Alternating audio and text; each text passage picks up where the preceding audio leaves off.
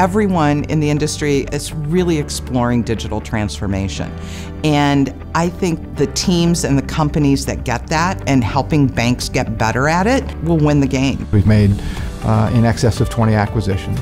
And during that time, we've pieced together in what I refer to kind of as a Frankenstein loan origination system. nCino represented for us significant change. In the past, we've had fragmented structured architectures, point solutions. We're making significant investments in the digital realm to really up our game around that digital, mobile, and online banking experience. Folks love the document management capability, the ability to capture data once, the ability to share documents across the deal team, whether it's in the treasury space or the lending space, is really proved beneficial. We're using nCino for our commercial loan originations, and we are currently in a pilot rollout for consumer loan originations. When you're thinking about lending or treasury, it's really about speed of delivery. We're excited to hopefully work with nCino on the mortgage side of things as well to start originating mortgages through nCino.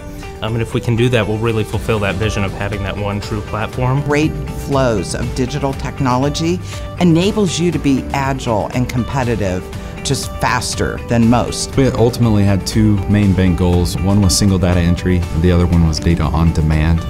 And we looked at a lot of different platforms, narrowed down through a very structured process, and nCino came out as the #1 option for us. What nCino does for a company is it standardizes a lot of processes and steps for efficiency purposes. We're confident we made the right decision.